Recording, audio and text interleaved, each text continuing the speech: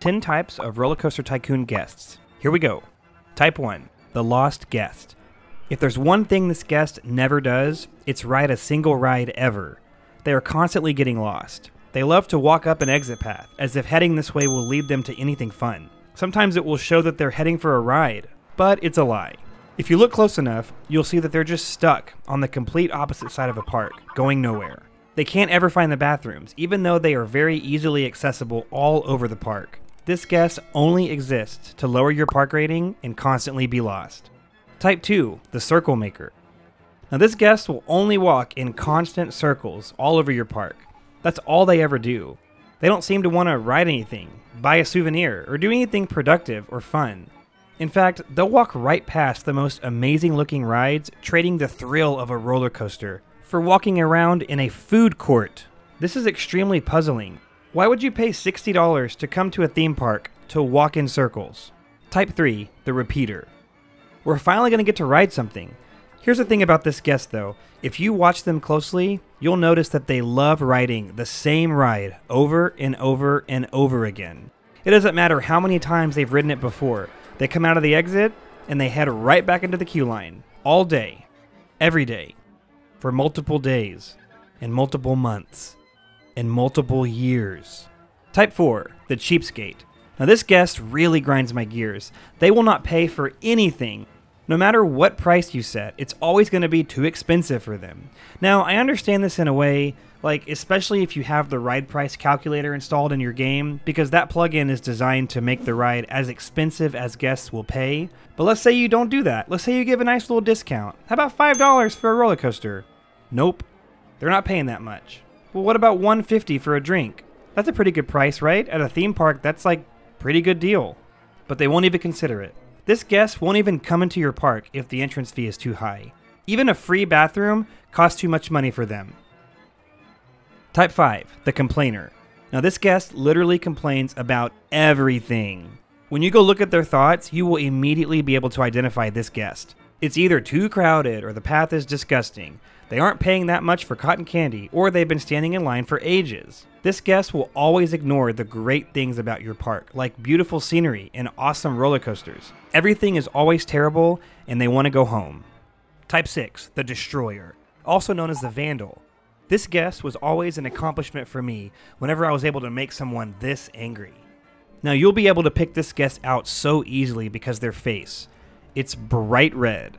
This guest has had enough. Something happened to them previously to make them beyond the complainer. Now they're the Incredible Hulk of RollerCoaster Tycoon. They smash benches and destroy trash bins like they're fighting the Chitauri in New York in 2012. It isn't too hard to get them to calm down, thankfully. All you gotta do is give them what they need and they'll be happy once again. But honestly, it's kind of more fun to let them be angry. Type 7, the poker face, featuring my friend, Robert, from 5 Mad Movie Makers. This guest is probably one of the funniest types in the game. No matter how much fun this guest appears to be having, no matter what insane, amazing roller coaster they are currently riding, this guest does not crack a smile. Ever. Their expression never once changes. They could be in your park for years, and you wouldn't know if they are or aren't having fun. Are my roller coasters not that great? Is my park really bad, or is it really good? I don't know, because no matter what happens, this guest's emotions never change. They are stone cold, a true death stare. Type 8, the memory maker. You won't be able to tell who is a memory maker until you look into their inventory.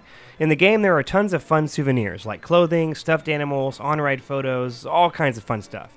And it's normal to see somebody carrying 1 or 2 things, or sometimes they don't carry anything. But when you click on somebody and you see this, you've got a memory maker.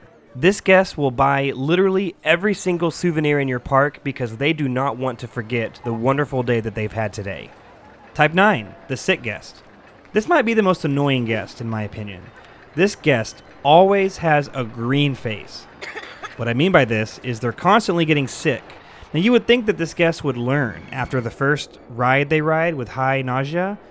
Nope. They certainly don't learn. Sometimes they even get back in line to the same ride that they got sick on while they're still sick. This guest needs to hit up a first aid stall and rest for a little while. But they won't. Type 10, the drowner. Of course I had to end the video with this one. The drowner is a unique type of guest because anyone can be a drowner. It just depends on the player. Like me, I like to drown some people. Anyone can become a drowner for any reason at all. Maybe a guest keeps vandalizing things. Or maybe a guest won't write anything. Or maybe a guest keeps complaining. Honestly, any of the previous 9 types of guests can become a drowner at any moment. All it takes is one thing. Type 11, Nah, I'm just kidding. Didn't you read the title? I'm only doing 10. I'm sure I missed some, though, so if you have an idea of one that I should do next, put a comment below, and maybe I'll make a part 2. Thank you again to Robert from 5 Mad Movie Makers for helping me with this video. His links are below, so please go check out his YouTube channel. It's freaking awesome. Also, please like this video if you haven't already, and please hit the nice happy subscribe button so you won't miss the next video. Now, if you enjoyed this video and you want to see more from me, click over to this next video that I'm putting up on the screen right now and watch it now. I guarantee you will laugh, or at least smile a little bit. Anyway, go watch it now. See ya.